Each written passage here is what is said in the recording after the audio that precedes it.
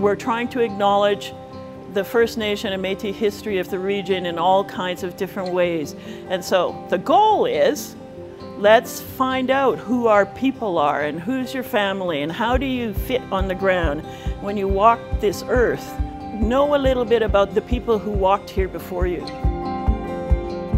I call this place by its indigenous name, which is Kistapananik, and it's because Prince Albert was a gathering place of nations for many thousands of years.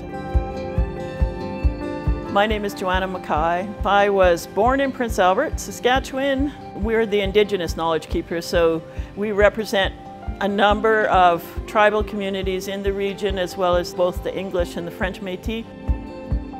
The first mayor of Prince Albert was Thomas Mackay. Thomas Mackay was actually, he's a great uncle, something like that. And so a lot of people are not aware that he was an Indigenous mayor of Prince Albert. There were a number of different tribes that gathered in this area at different times, going back even to the Dene, who spent 1,000 years here and eventually went south, became the Navajo and the Arapaho. And then in some of my non-First Nations history during the fur trade, the Métis. My name is Leah Marie Dorian. I'm a Métis artist. I have really enjoyed living in Prince Albert and moving back here to raise my son in this community because I have such a huge Métis family still living here, and we have so many opportunities, you know, for me as an artist, writer, Métis citizen to be involved in this community.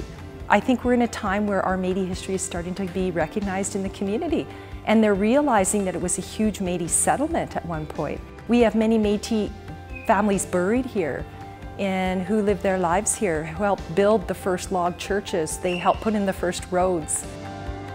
I think what's distinct about the Métis Indigenous people of this region, this land is what made us distinct, you know, and made us interesting, because when we came here, it was the height of the fur trade and we had really powerful, positive relationships with the people who already lived here. There was a great deal of respect and sharing of cultures, but it's the land itself.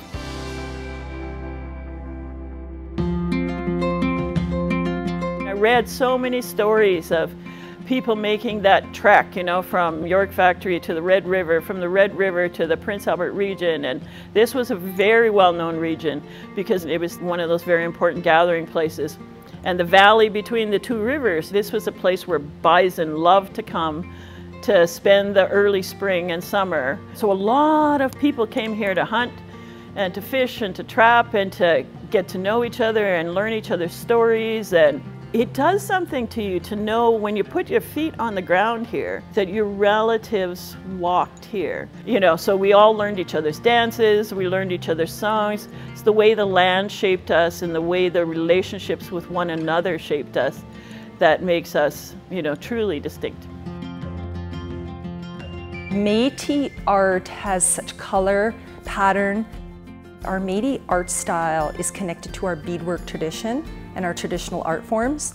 And because being Métis, we had access to really amazing fur trade, fabrics, ribbons, beads, silk embroidery. We made amazing art forms on our clothing. And so my artwork, even though I'm a contemporary Métis artist, I think it's rooted in our Métis traditional arts. We try to make sure that we're representing the histories of our peoples based on the best of our own knowledge. And we try to be really respectful and generous with each other about, you know, about that and we learn so much from each other. It's just remarkable. So it's been wonderful to be a part of that team and to work with the Historic Museum as well as with the city.